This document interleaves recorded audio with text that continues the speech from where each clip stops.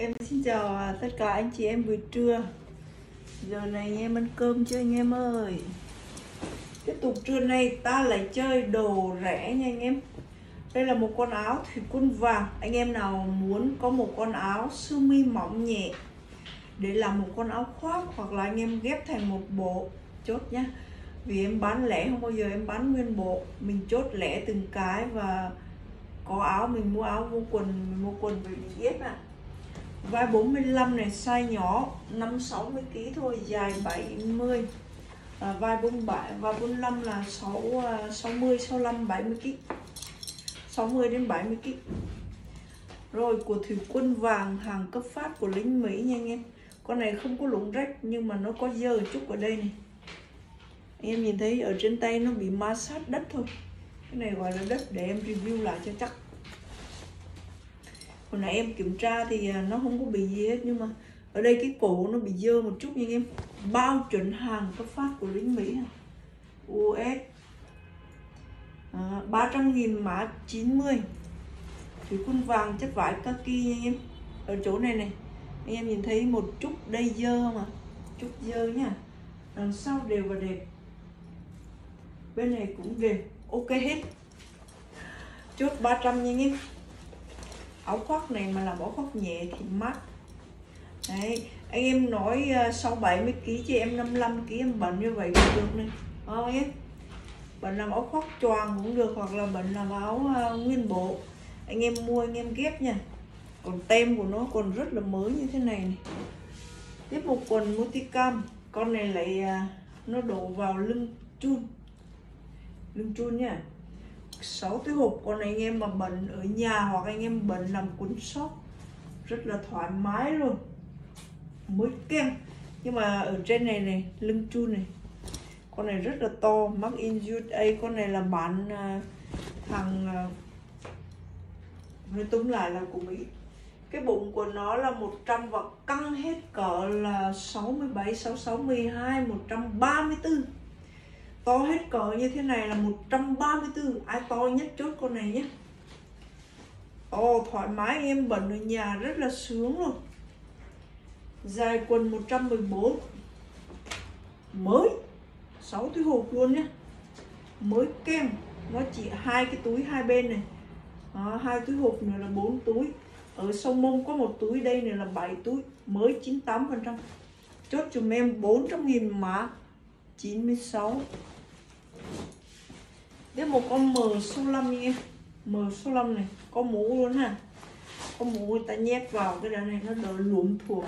Khi like mà nó cứ lùm thùng là nó mệt lắm thôi. Rồi con này là thân nhựa, cổ nhựa. Thân nhựa, cổ nhựa. Ở trong này là bằng một lớp vải bufflin. Bufflin là anh em hay gặp ở trong áo túi chéo ha. Áo túi chéo nha anh em. Đấy, thân nhựa, cổ nhựa. Dây trên còn, dây dưới còn luôn. Cái ruột tem vẫn đầy đủ. Nói chung ở trong bao đẹp. Con này là size size lát long hả trời. Medium long thôi chứ. Con này là medium long này. Tem còn mới và đẹp không em? Còn rất là đẹp luôn. Cái thằng này dòng đời sau này, hàng đời chung này nó không có ghi đời nhá. Có những con mà cái đời, con này vẫn có V rồi mà. Con này vẫn có V tay rồi. Con này là 70 đến 80 kg. Cao 1m74 trở lên mới vừa nha em. Trên này xuống đều, nhưng mà xuống đều màu, xuống đều màu em chưa nói phần trăm nhé. Đó, ngay cái vết tay chỗ này nó có vết gớp này. Ai lưu ý cho em, con này cao 1m74 trở lên mới được đụng vào con này nha em. Còn anh em bận dưới 1m74 là nó dài á. Ở đây nó bị dơ một chút này. Nhưng mà con này là 70 đến 80 kg. Ở đây nó dính một chút dơ nữa. Mấy dòng này có nắp túi hết nha. Tất cả là đều đẹp hết. 90-93%. Em đo lại cái vai và chiều dài cho anh em ha. Vai của nó là 54. Dài áo là 83. 83 là lông á. Em bận là em như bận cái áo ở khúc trên mà cái quần khúc dưới mà nó thành từ áo tới quần luôn này. Đó, 70 đến 80 kg nha anh em, hàng chuẩn cấp phát. Chốt cho em con này giá có 400.000 mà 95. Trời ơi, ai mà không có tài khoản, mình thèm khát một con M65 thì mình mua một con như vậy sử dụng tha hồ đủ rồi anh em ạ. Nếu như mà mình thấp, mình bận khỏi bận quần luôn, bận đầm luôn, khỏi bận quần luôn ha, đỡ tốn tiền quần luôn này. Chốt cho em cao 1m74 trở lên nha.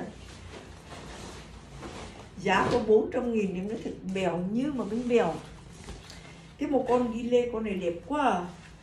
Nhưng mà cái chỗ này thì em nghĩ anh em bận con này em góp ý thôi, em góp ý thôi nhá.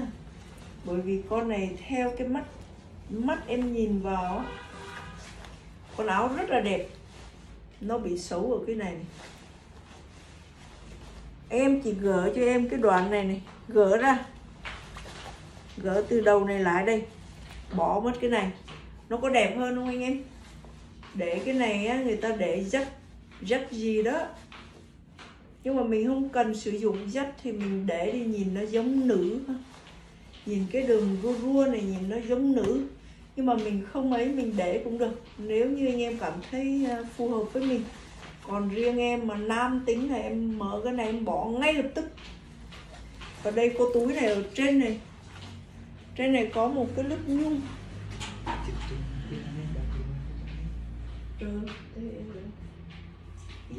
Ngắn NH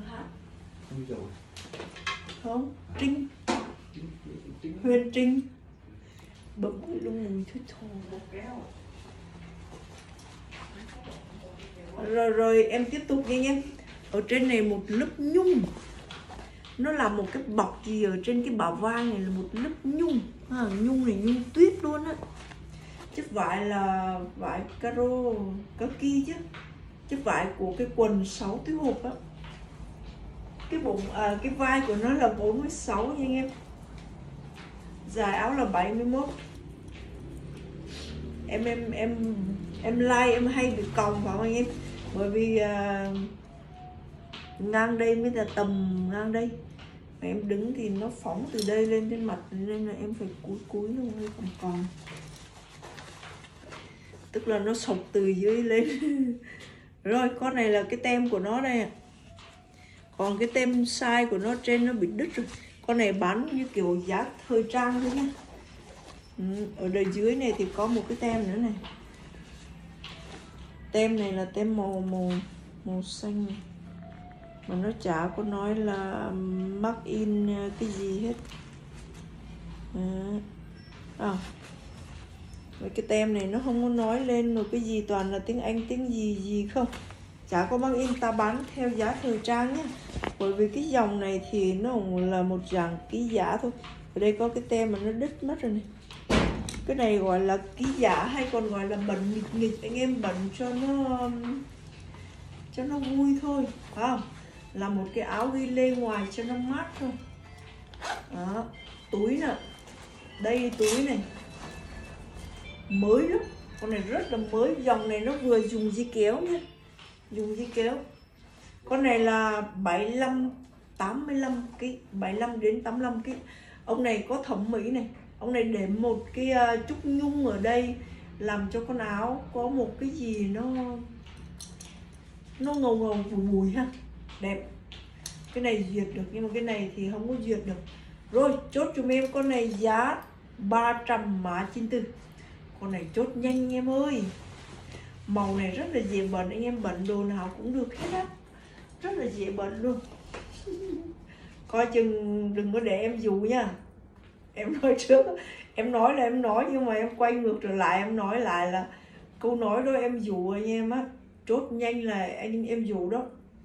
Anh em cảm thấy vừa thì chốt. Con này size M, hàng cấp phát của Mỹ anh em. Con này hai bên này thun này, nó là thun hết á. M thì 60 65, 60 65. Nhưng mà anh em mà bận body thì 70 đến 80 kg, hàng chuẩn cấp phát nha. Con này đẹp, khá là đẹp luôn. không tì vết, không lầm lỗi, không gì hết. 96% trở lên. Rồi ai ưng thì chốt dùm em con này 300 mã 93, báo mát nha. Anh em nhìn ở đây, anh em nhìn thấy được cả cái mặt em trong này, thấy không? Nó lưới, không phải lưới, nói lưới thì nó hơi điêu, tức là chất vải thun có những cái khuôn caro của nó thoáng, mỏng và thông thoáng. Đây là một con kaki tem vàng, hàng cấp phát nhưng mà tem nó hơi mờ anh em. Có những con em có nói với anh em rằng là áo tuy là đừng có nhìn tem mà đánh giá áo. Tem còn mới thì tốt, còn tem cũ không phải là tem cũ là áo cũ đâu. Vai 44, dài 72 anh em. Màu xanh ô liu, hàng cấp phát. Con này vải mềm nhé. Con này giống như kiểu đời 58X, nó mềm hơn, xanh lè, màu xanh ô liu và mới lắm. Thực sự ở ngoài con áo này em nói được 98%. Còn con tem này em không căn cứ để nói là con tem này nó là cũ như con áo được.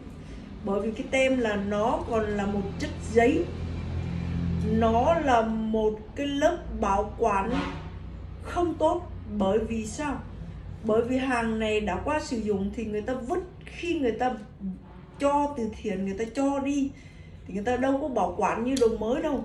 Thì khi mà nó gặp một cái không khí mà không được bảo quản thì oxy hóa nó sẽ làm hư cái tem, và cái tem nó mờ, nó phệch đi, hoặc là nó bị lốc, hoặc là nó bị gì đó. Mà mình căn cứ vào cái tem để đánh giá con áo thì tự dưng nó lệch lạc lắm. Thì cái đó tùy anh em thôi. Cái tem size nó bị mất luôn này. Vai 44 nha anh em, màu xanh ô liu cực đẹp luôn. Có nhiều anh em mua những cái con quần M65 hoặc là áo M65 cũng bị đó. Có nhiều con thì không bị, nhưng có một con bị á.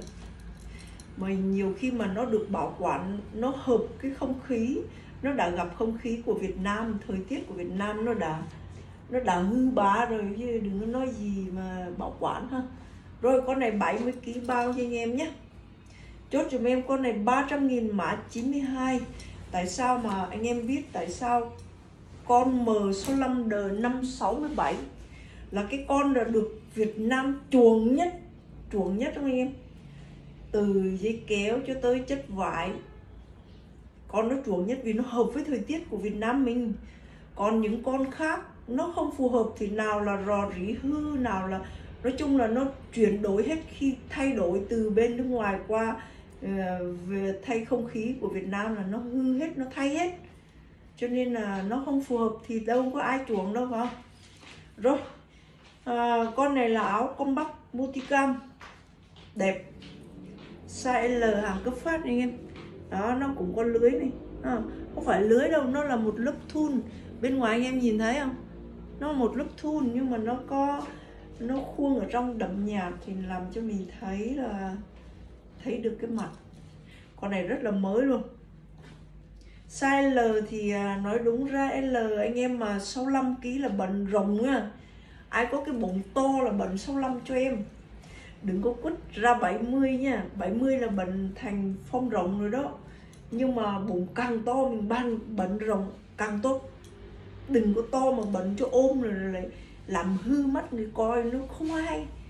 Mình thấy thoải mái mà người khác dòm vào thấy cái bụng chà bá, cái bành đi, như cái trống vác mà ai coi, phải không em? Mình bận rộng ra. Và con này mà body như của lính nó bận á, là 80-90kg là con này luôn ấy. Nó căng như thế này này, nó ôm mà cái ngực của nó tập thể hình là nó phành cái phần ngực, chẻ đôi cái phần này ra. Gọi là 6-7 múi gì đâu biết. Rồi chốt cho em con này nhá. Em đo chiều dài này, dài áo 77, bề ngang 54 nha em.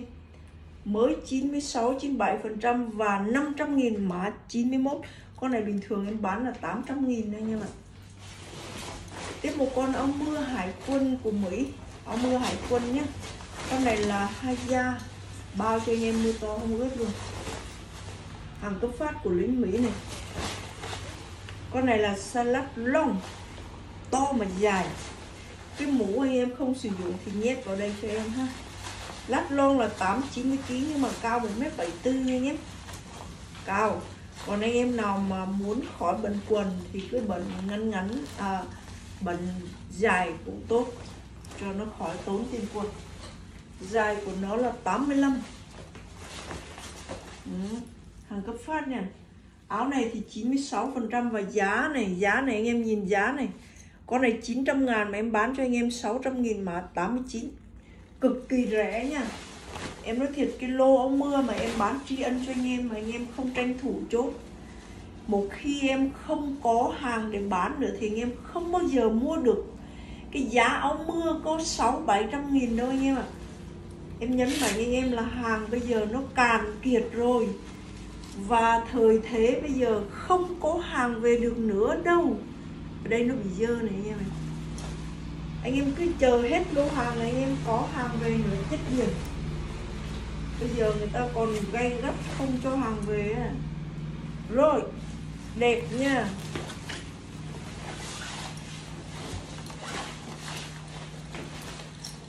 Ai ưng chốt con này dùm em giá 600.000 nha anh em. Mã 89, dài. Ai mà thấp dưới 1m6 thì bận con này là ngang đầu gối. Em bây giờ 1m58 rồi, đây cái đầu gối của em đấy, nó tới đấy rồi đó. Thì mình khỏi cơn bệnh áo mưa, khỏi cơn bệnh quần nó ướt khúc lè ăn nhầm gì nha ơi. Tiếp một quần, con áo mưa, con áo mưa số 5 chị đi dòm gì đó, thân đồng cổ đồng. Chị đi coi học like hả? Tội thật. Con này xẹp có view, dây khóa này anh em này, cho cả nhà dòm phát nha. Chưa bao giờ thấy, cho cả nhà dòm phát này. Đi chào phát đi.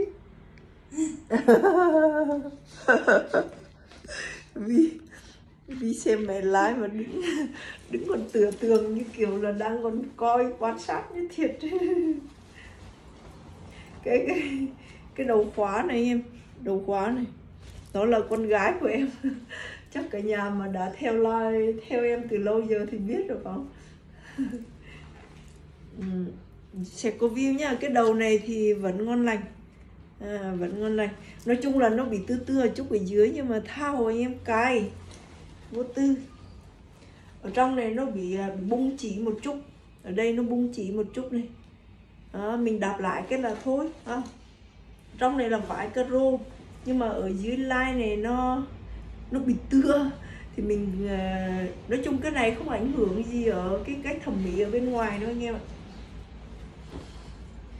Gửi small roller, con này small này, size nhỏ nha anh em, small roller. Cái tem của nó kiểu cũng nổ chữ được chữ mất rồi nha anh em. Còn cái line này anh em về mà không thích thì vắt sổ một cái đường này là nó đẹp trai thôi. Còn dây dưới thì mất rồi, dây trên cũng mất luôn, con này mất hết. Cái vai của nó là 51 nha anh em, vai 51 và dài áo của nó là 77. Nói chung là cài dây kéo lại là nó chỉ được có 50 thôi. Con này đều màu này, size nhỏ là hiếm nha, mà size nhỏ là tiền triệu ấy nha. Bán con này này, trời ơi 400.000 mà 88. Em báo cáo anh em nhá, size small shop em nói ít nhất anh em phải mua trên tiền triệu chứ không có rẻ đâu. Medium cũng triệu rồi chứ đừng có nói small. Mà size nhỏ như vậy người Việt Nam thì nhiều mà người Mỹ mà tìm ra cái nhỏ nó hiếm cho nên nó đắt, nó ít. Ở đây nó dơ này anh em à, dơ ở line này một chút nha. Rồi, con này rất là mềm, vải mềm mại lắm, vải chất. Ở đây nó bị dính sơn này anh em, dính sơn này ha. Còn qua bên này rất là đều, đây dính sơn. Nói tới Vi là Vi phải cảm ơn bác Tuyền Nguyễn. Cảm ơn bác Tuyền Nguyễn rất là nhiều nhé. Bác Tuyền Nguyễn cho Vi quà này, Cái này nó bị dơ một chút nữa nha anh em. Đăng like mà nói tới chuyện Vi nữa. Vi học được cái gì chứ? Rồi bên này cũng đều nha em. Nói chung con này không có gì để phải bắt nó xuống 400.000 hết. Em bán cái cặp dây kéo này không là 500.000 rồi phải không em? Chứ con áo này size nhỏ hiếm mà bán 400.000. Anh em nghĩ em có bị hâm không? Small à? Con này small à? Chứ không phải small à? Hồi nãy em đọc small mà con này sau 70kg. Coi cái đã mò. Con này thấy hồi nãy đọc small mà. Small chứ không phải small. Small roller. Em đọc tào lao. 60 tới 70kg nha anh em.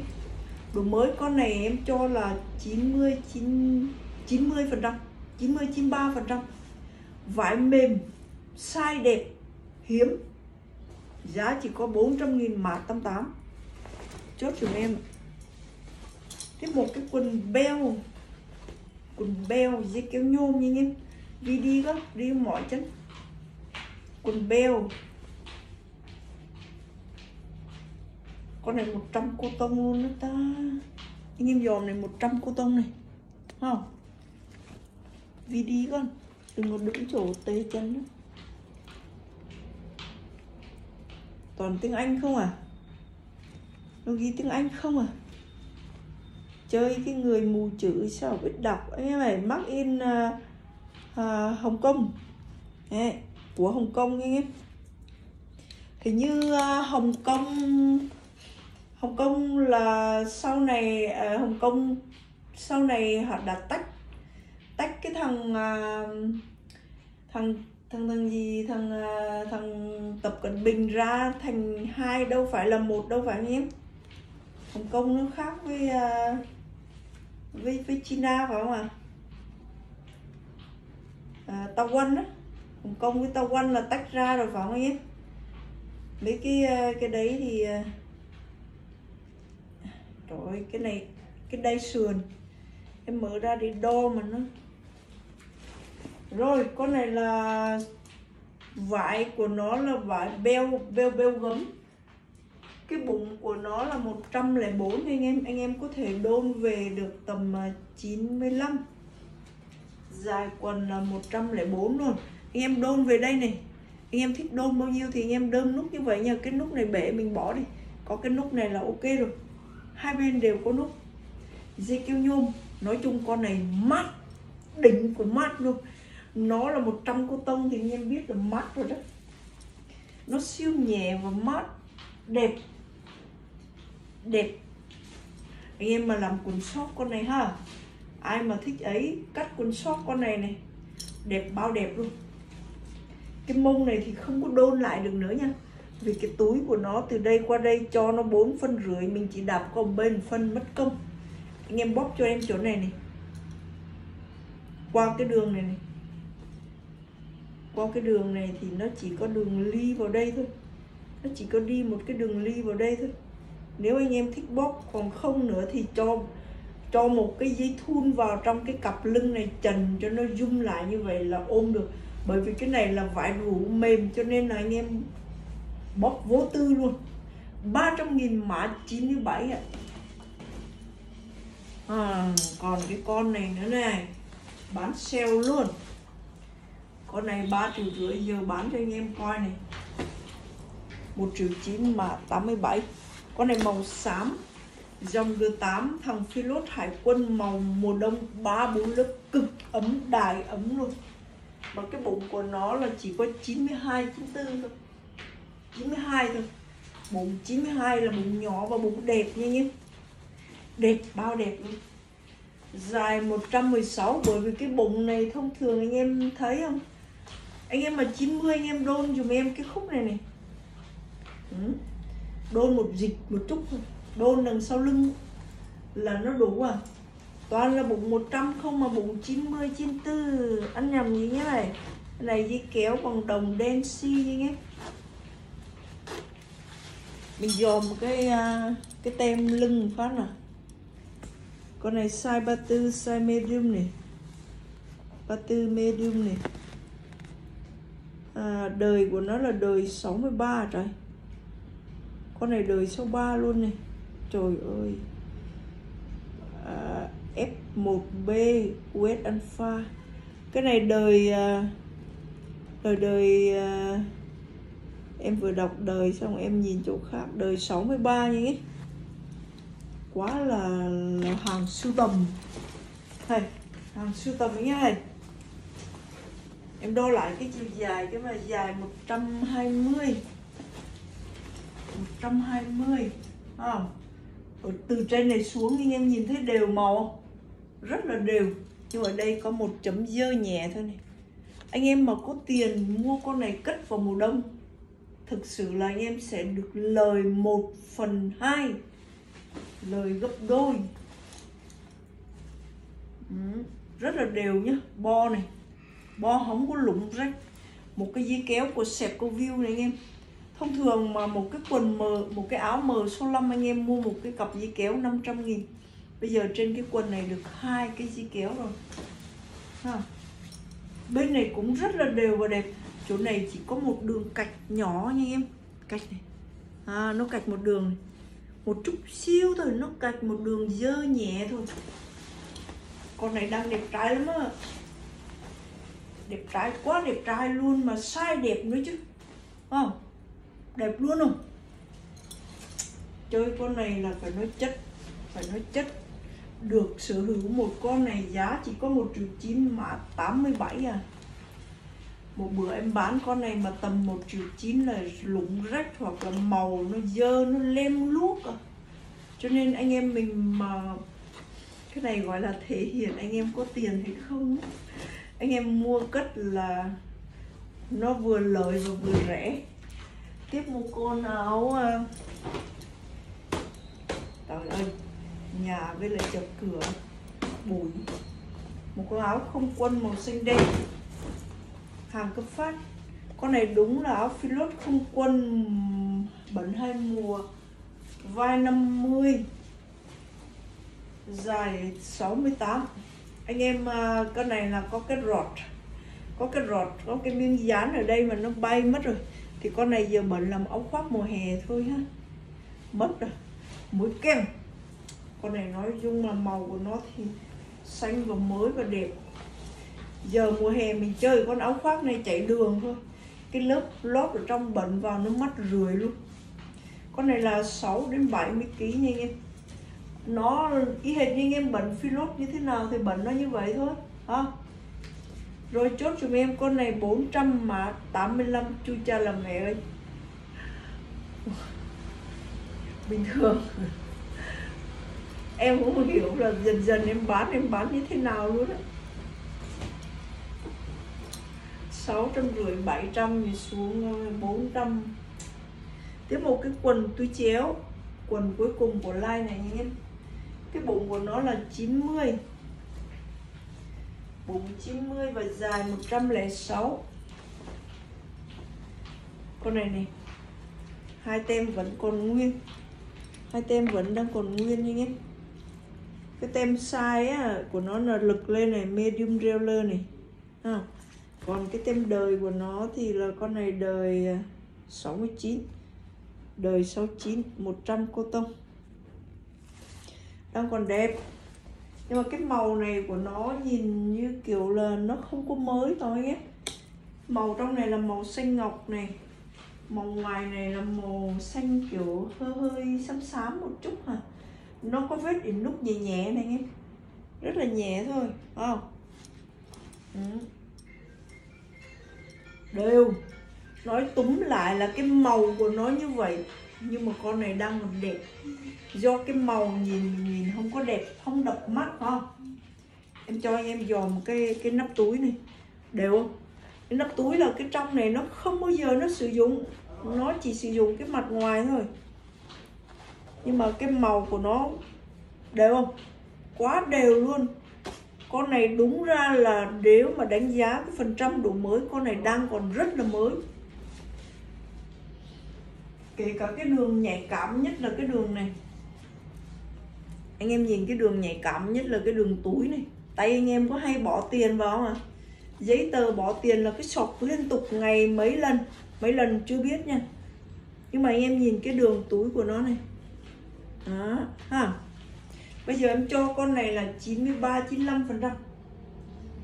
Không có gì để báo hết, không có lủng rách, không có gì hết. Đấy, túi chéo nha. Ở đây là nó có một vết dơ này. Nói gì không có vết dơ gì em phải review lại cho kỳ chứ. Bên này xong. Kiểm tra cho hết chứ. Đó em. Nói gì nói trước mặt bá quan văn võ mà nói không có gì, nhưng mà biết đâu nó sau lưng nó có gì thì ai biết. Đều hết nha. Không có gì em giấu nha.